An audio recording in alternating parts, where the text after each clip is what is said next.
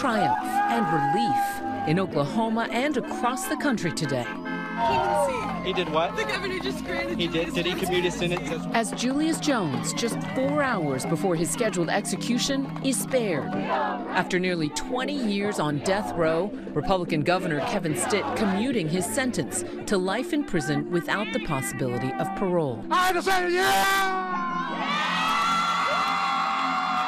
Outside the prison, Julius's sister Antoinette rejoicing, but speaking with my colleague Marcus Moore about the emotional toll. Have you had a chance to speak with Julius? Yes. So his first words were, "I love you." It's a blessing to be able to hear his voice and to know that he will still be alive.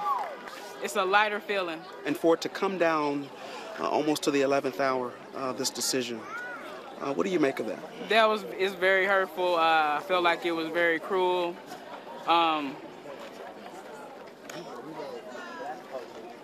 But again, we are still grateful that the governor granted him life and that he stepped in when he did. His last meal was at 9 p.m. last night. He was brought out of his cell at 3 a.m. this morning to have a physical conducted on him to make sure that he was healthy enough to be executed. Julius was 19 when he was arrested and later sentenced to death for the murder of Paul Howell, a crime many believe he didn't commit. We think Julius was wrongfully convicted and that Oklahoma is at risk of executing an innocent man. The case for years, the subject of intense debate. Commutation is recommended. The Oklahoma Pardon and Parole Board voted twice to commute Julius's sentence to life in prison with the possibility of parole. But simply, I have doubts about this case. I cannot ignore those doubts, especially when the stakes are life and death. Living for the last 36 days on death watch has been physical and psychological torture and terror. Pastor Keith Jossel had the difficult task of administering Julius's last rites inside the execution chamber. Today is a day of celebration for this transition while we continue to fight for his total freedom. For more than 2 decades, Julius Jones has maintained his innocence. I wasn't involved in it in any way. I wasn't present. I didn't even know he had been killed until after the fact. Earlier this year, I spoke with Julius's mother and sister, his fiercest allies, as they pinned their hopes on the governor's decision. The governor of Oklahoma. If he were sitting right here, Madeline, what would you say to him?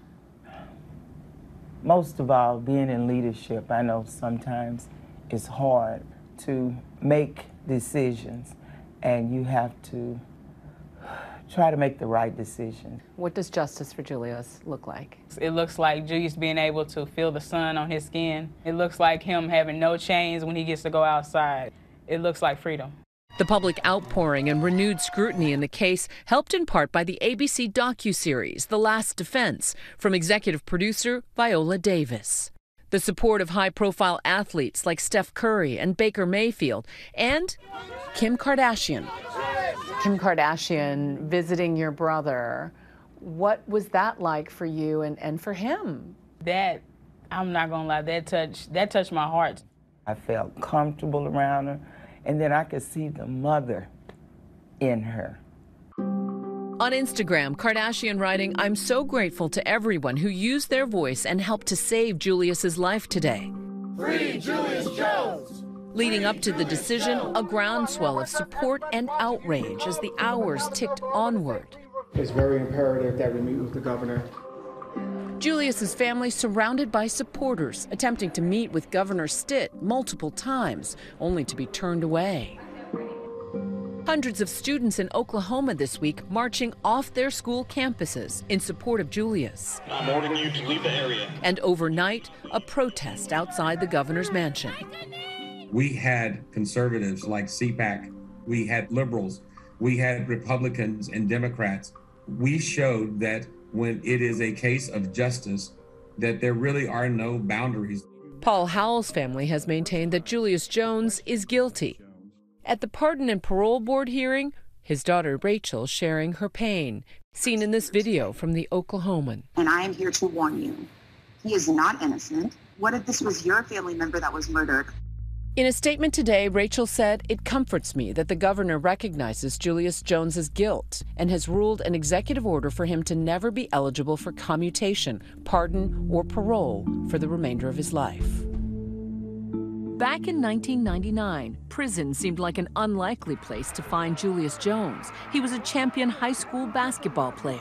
Sophomore Julius Jones. Loved by his teachers, a star student. Julius attended the University of Oklahoma on an academic scholarship as well, which was big time. But all that changed on a summer night more than 20 years ago. Gunshots ring out in a quiet neighborhood in Edmond, Oklahoma.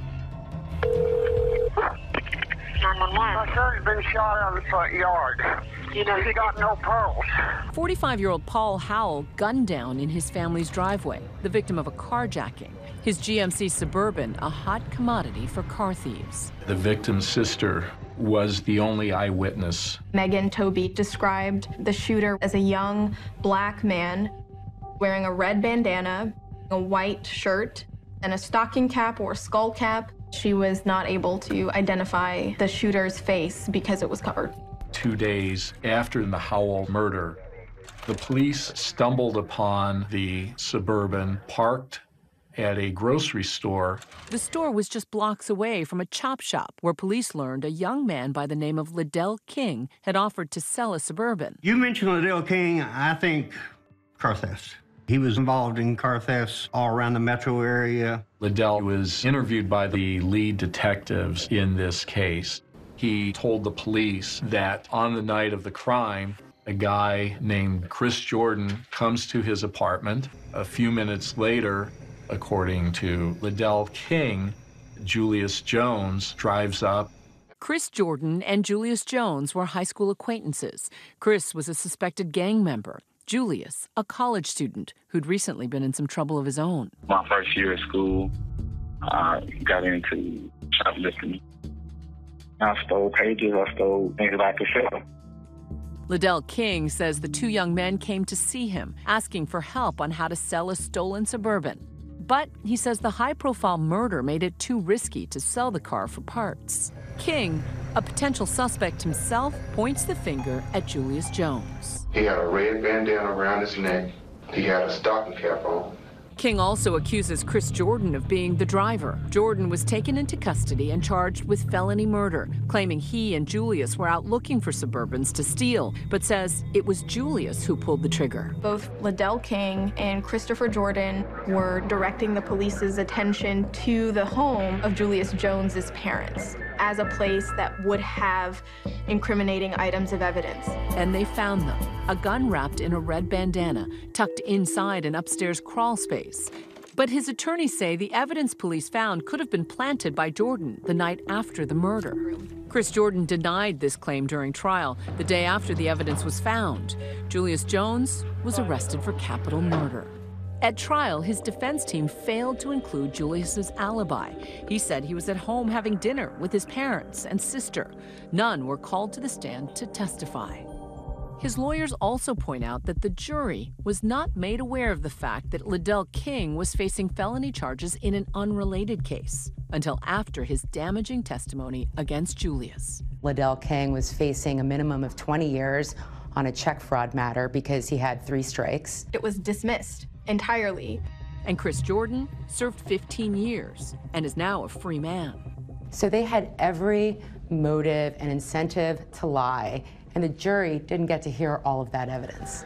Julius's defense team submitted files to the parole board, which they argue proves his innocence, including affidavits and taped video interviews with inmates who served time with Chris Jordan and who say they heard him confess to the murder. And like I said, it was just, I just remember us having a conversation that he admitted that he the one basically got the murder charge, did the killing, and it wasn't this guy.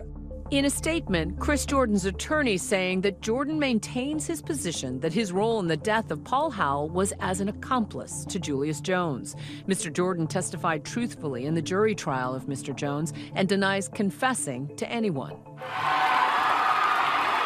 In Oklahoma tonight, for the first time in 22 years, some relief for Julius's friends and family, who say for Julius, justice is still a work in progress. We keep pressing forward and fighting. It's still not over, you know, it's just the beginning. To everybody that is listening, thank you. Your voice mattered. Hi everyone, George Stephanopoulos here. Thanks for checking out the ABC News YouTube channel. If you'd like to get more videos, show highlights, and watch live event coverage, click on the right over here to subscribe to our channel, and don't forget to download the ABC News app for breaking news alerts. Thanks for watching.